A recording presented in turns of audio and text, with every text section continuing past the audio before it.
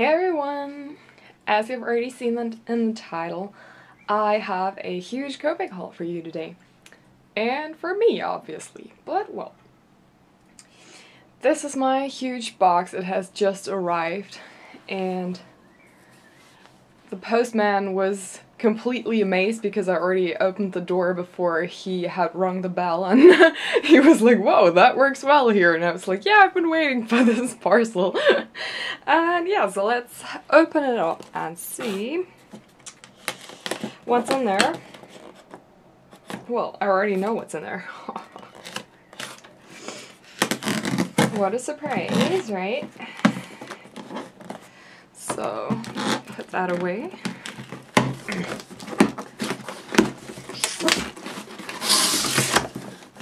Woohoo! So this is a huge pile of stuff, and one reason why I have this huge haul here right now is because I haven't really purchased any loads of Copics for a pretty long time. I've ordered some Copics off of eBay and got others as a present and something, so I haven't really purchased any original piles of Copics, like new piles of Copics, in a long time. And there's also another reason why this haul is huge. Let's remove this paper. So, okay, this is already the reason why this haul is a bit bigger than it was supposed to be. And woohoo! It's this, where are we? There, and it's upside down. What? Okay, I'm filming upside down. Nice to know. It's the 25th anniversary kit, and I didn't want to get this kit because it's so freaking expensive. It ranged at, I don't remember exactly. At first it was somewhere around 200 euros, I think. And I was like, no, you don't need that. Not for 200 euros. And then it was at 190 euros, 180, 190 euros, and I was still like, no, you don't need that. And now it was on sale, and I couldn't resist. It was on sale for 110 euros, which is still an awful lot of money. Yes, that's true. But still, I counted the numbers in here, which I don't own yet, and this was still a significant amount. So the offer did not only include this 25th anniversary kit, it also included a free, what is that? Okay, it says €3.90 on here, but I didn't pay anything for it at all because it was free. It came together with this anniversary edition, so I got this and the marker pad. This is the marker paper I usually use, since I also get questions concerning my paper. It's the My Pad by, it's not even on there. On my other pad it says Schoellershammer down here, which is the company. But, well, okay, so I got this for free, and I didn't get this for free. Nope, I didn't. Yeah. So this is the big marker pad, and this is Dinner 3. I want to make drawings and colorings, etc. on Dinner 3 format, but not only, because sometimes I want to go just a bit bigger than Dinner 4, and for example, for my one-piece drawing and coloring, which I uploaded here on YouTube, I took a Dinner 4 and another Dinner 4, and I kind of glued them together, and that was like, yeah, it kind of worked, but it didn't work in other terms, and I don't want to do this again. So if you have a big marker pad, you can just cut the size you need out of it and you're good to go. So yeah, this was really long due.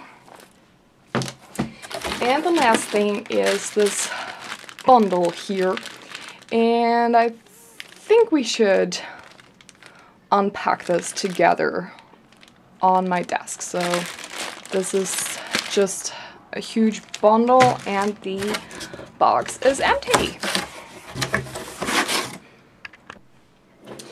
So I just unpacked the 25th anniversary set, and I actually thought it was a bit more sturdy, and yeah, it's not. It's just like this opening comes off really easily, and yep, that's that. Kind of falls apart completely. Okay. So I thought that this would also be very interesting for traveling, like this box, but now I don't really think so. I wouldn't want to put this into my suitcase just like this. I think, no.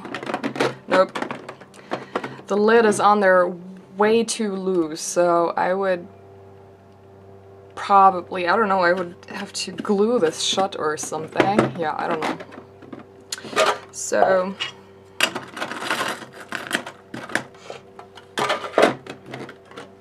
that's that. Now let's take care of this little bundle here.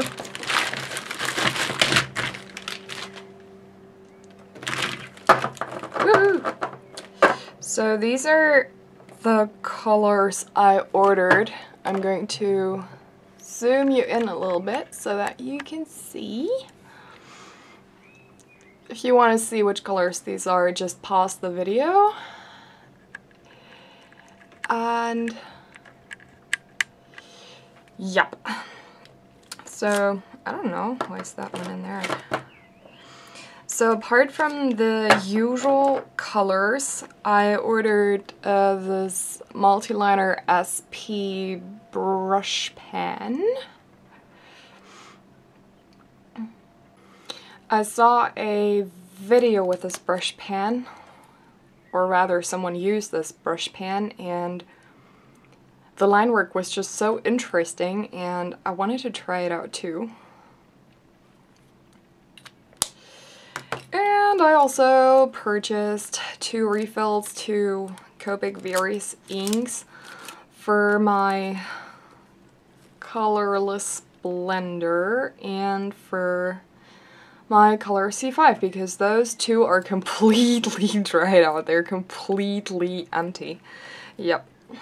I have made myself a color grid for my Copic markers. I know you can also print them, and there are also, yeah, there's even a real original Copic color table sample thingy thing you can print, but I didn't like them and I wanted to have a larger one. That was the main thing. I wanted to have a larger table, so I made one myself.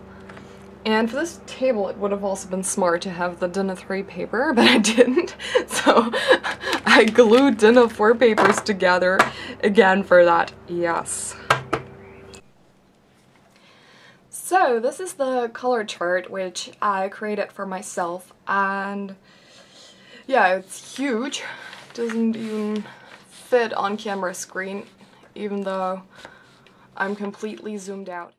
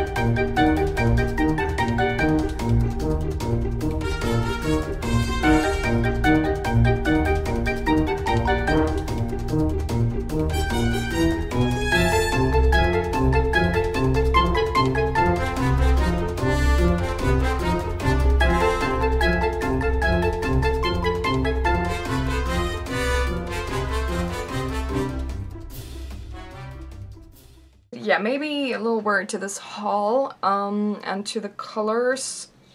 I try to get, like, color sequences full at the moment because I already have some Copics, and I try to get sequences full, like, for example, everything which starts with 1 and everything which starts with a 2, etc. So that's what I did with the individual markers I bought, and I also bought a lot of the zeros. Actually, it was planned that I now have all the zeros complete, from quadruple zero to double zero. But because I made this mistake, our quadruple zero is still missing. It's not a major loss, but it annoys me. As you've seen in the speed coloring, I always put one layer to both boxes and then a second layer just to the right box. It helps me a lot this way because Copics can be put down in layers, and yeah, it just helps me a lot to see what I can achieve with 2 layers, because sometimes you're between 2 layers. Like if I just had N3 and N4 beneath each other, and I would be exactly between these 2 colors and I wouldn't really know what to do, I can take a look at the 2-layered N3, and the 2-layered N3 is usually more or less a little lighter than the next color. So I can decide between 2-layered N3 and 1-layered N4. If that's not too complicated, if you got what I mean, fine. If not, don't think about it any further. It's not important, it's just for me. It helps me a lot, but you don't have to think like that. Yeah, and if you can see down here, the double-layered N7, well, I don't know how your color viewing skills are. For my inner eye, that's already black. For me, this is practically black. And the others, like W7 double layered and C7 double layered, they're also pretty close to black. But I don't want to go for black because I have a black marker. I mean, what do I need a gray shade for that's practically black if I have a black marker? So, yeah, that's the reasoning behind it. I can't say that I'll never ever have these shades here, I don't know, but not right now. I don't need them. I don't technically need them. That's that. That's my Copic haul. I have to try to cut this down together to some reasonable amount of time. And yeah. Stay tuned for more hauls, for more material videos. I will not only make videos about Copics, that's for sure, but I have really come to love Copics, so if you hate Copics completely, I think you're a bit wrong here. But if you enjoy watching Copic videos, why not? So, okay, see you in the next video. Bye!